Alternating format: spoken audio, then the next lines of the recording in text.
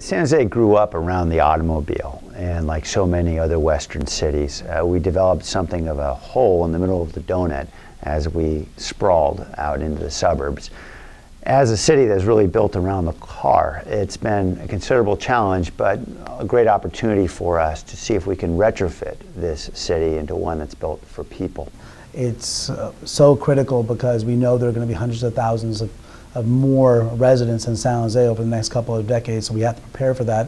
And we don't want to continue to sprawl out or go into our hillsides or Coyote Valley and other open spaces. So we have to prepare to build infill, but build in a way that's very thoughtful and intelligent, in a way that I think is much more exciting and much more vibrant.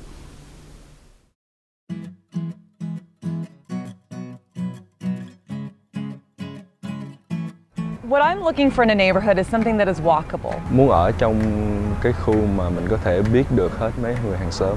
Being able to afford a place that doesn't kill your paycheck every time is very important because you want to be able to have a social life. Having a social life is very important. Sometimes it requires spending money on beer. Para mí, mejorar el sistema de transporte público es fundamental. I'd like to see more residents wandering the neighborhood freely, to feel free and safe to shop in our neighborhood. Definitely one where I feel safe, where I feel welcome, where I feel like there's a lot of things to do. A healthy mix of grocery stores, wonderful, wonderful food. Lugares donde puedo ir a tomar con mis amigas o bailar. Art boutiques, art galleries. Lots of restaurants, small markets where you can run down to buy some missing item for your dinner, which it's usually an onion for me. Me gustaría que mi vecindad tuviera más lugares donde yo puedo compartir tiempo con mi familia. You know, if there were more parks in the neighborhood that we could enjoy and, you know, go running in, I would really love that. Nơi mà các vị lớn tuổi cũng có thể tới chơi đánh cờ, và nơi con gái thì có thể chạy và đùa giỡn. Somewhere very San Jose, very unique. Where the neighborhood comes and gossips and argues about politics and gets to know each other. I want a place where I can, walk around and meet new people like you guys, and so a place like that.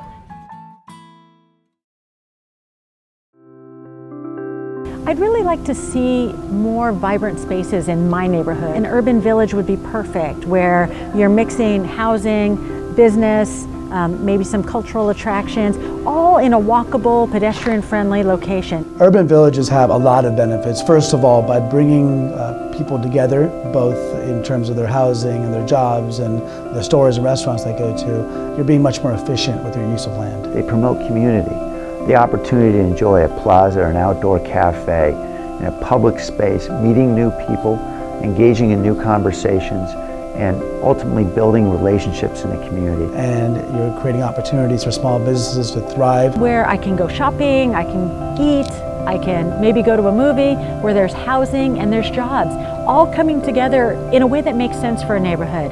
That's, I think, where San Jose is going, and I'm looking forward to that.